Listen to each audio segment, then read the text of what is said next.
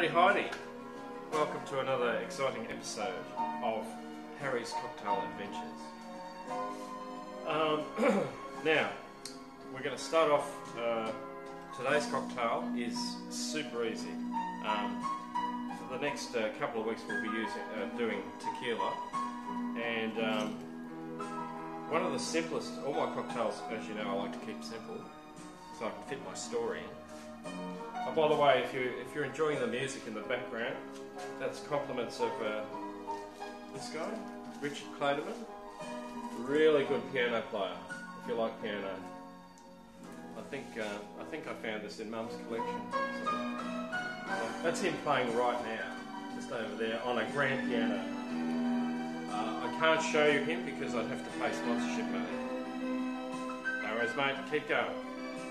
Okay, on with the cocktail and my story. I've got a really good, true story. So, today's cocktail is called the Matador. Now, don't ask me why it's called the Matador. I don't think it relates to bullfighting. But basically, it's ice, 2 shots of tequila, and a squish of lime. Which reminds me, someone's taken my knife. Where has my knife gone? I'll have to go get a knife in a minute, I'll be back. But first I'll get started. Alright, so we start off. Thank you very much, Dean and Rosa, for this wine glass. That wine glass there holds an entire 1 bottle of red wine. Do you think I can drink 1 bottle of red wine out of a glass in one hit? Probably. Okay. So let's get started. So, Ray Shine, my sponsor. Oh, I have a special guest appearance too. This is Queenie. Queenie celebrates her birthday. Bring her over into the shop. Oh, thank you. Queenie celebrates her 15th birthday. So in human terms, she's about 101 years old. Okay, Queenie, back you go. Alright, assistant, can you get me a knife from the kitchen, please? A sharp one. Thank you. Okay. I think I've got some of Queenie's fur in my mouth. Okay, so 2 shots. That's a proper shot glass. I use a plastic glass. So for 2 shots of Ray Shine tequila, which I'm not allowed to advertise.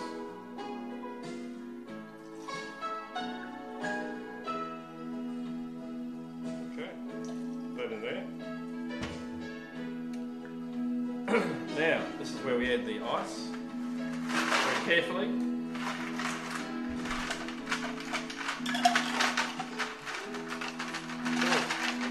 Doors are strong. And if you've got any left over, just ice left over, just put it straight into the glass. Oh, jeez. Okay. Where's Queenie? Here you go, Queenie. That's a nice gift. Oh, knife, thank you. That's not quite the knife I wanted. That'll do. You just can't get good help, thank you. Look at that. That's like a sword. Okay. Now, we've got to add the special ingredient, pineapple juice. So we just top that up. Okay. The lid on. How's everything going out there? Everyone having a good day? Happy day? You at work, come home from work, on your way to work? Why did he give me this knife? That is a butter knife. Oh, that's for like having a dinner. Get me that with the big chopper. Just can't get good help. So give it a good shake. This is where something could go wrong, but luckily it hasn't gone wrong.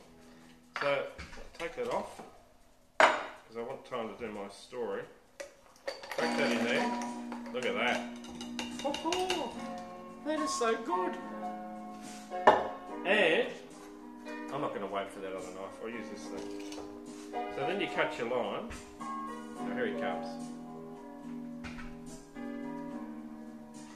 Yes, that's my sushi knife. Okay, look at that. It's dirty. I can't use that. Take it away. Take it away. got something on it, like, what is on that? Alright, I've got to use this. So, once we've done 2 shots of tequila, ice, pineapple juice, just topped it up in your shaker, and a squeeze of lime. So, that piano playing's great, isn't it? Isn't it good of him to come in and play for us? Okay, then just give it a bit of a stir. Like so. And then try it. And then I can get on to my story. Here we go. Now this is very simple. It's a really nice drink. This is really nice. Here we go.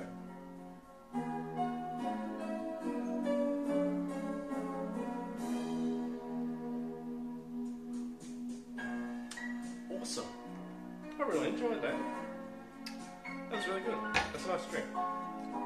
Okay, let's get on with the story. So, because we're going out to Ray's birthday soon. So, happy birthday, Ray. I know you're out there watching. Okay, so the story is 19... what year was it? God. 92, 93 or something like that. Way back in the dim don't fuss. I was windsurfing. I had 4 cans of 4X on one of those, you know, those plastic things that you pull them off. I tied that to my sailboard, my windsurfer, and I sailed out around Noosa Heads, threw the sail down. I was a pretty good windsurfer then too. I was actually in a race with Robbie Nash. Look it up.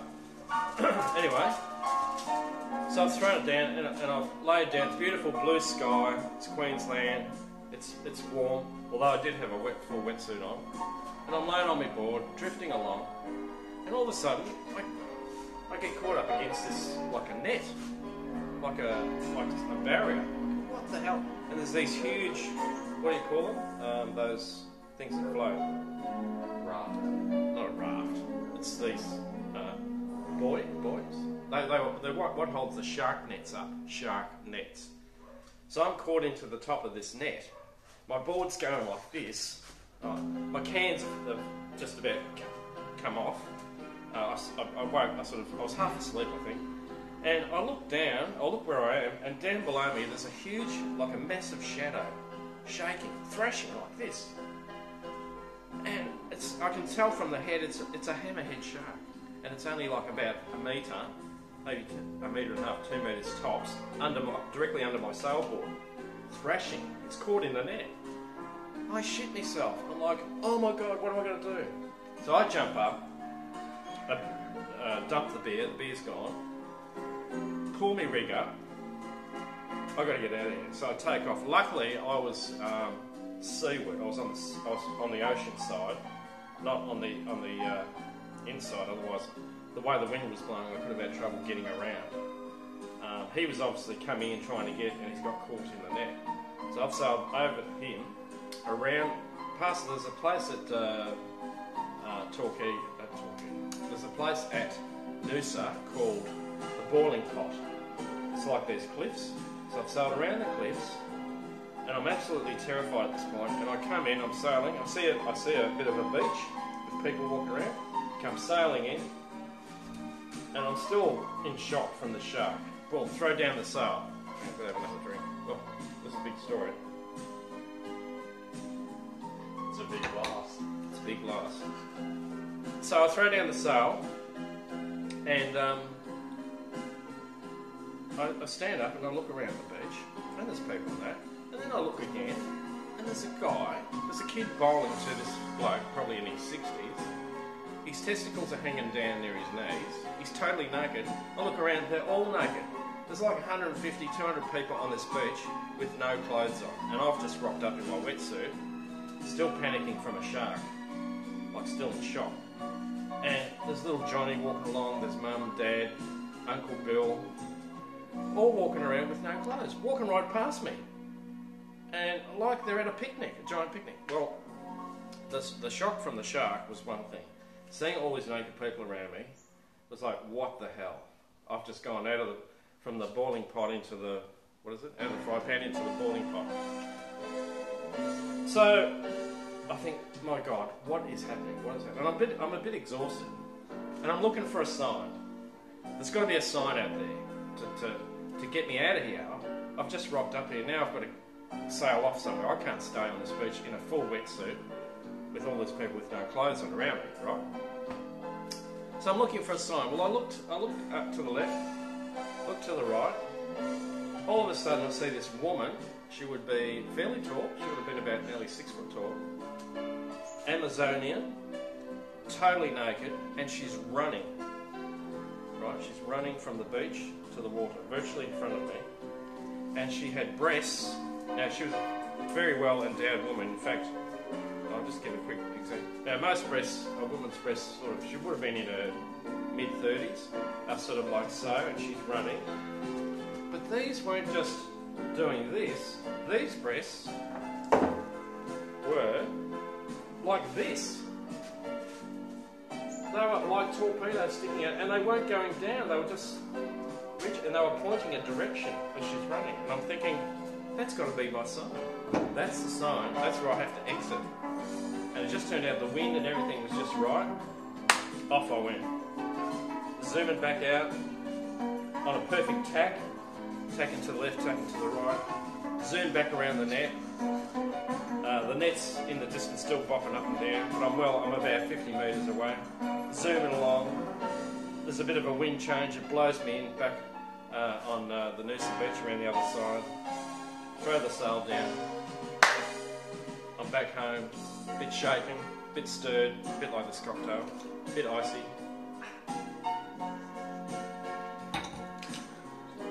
But that was it. I mean, man, what a day.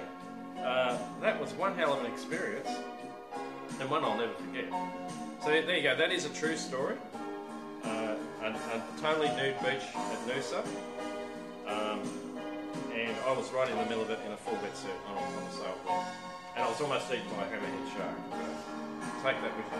Anyway, I've got to head off. I think it's Ray's birthday, so happy birthday again, Ray. I want to thank Richard for coming in. This is Richard here. Wonderful guy. Yep, thumbs up to you. No, I'm not paying you. No. Okay. All right. Okay, thanks. I've got to go, and have a great day. And I'm going to take this with me.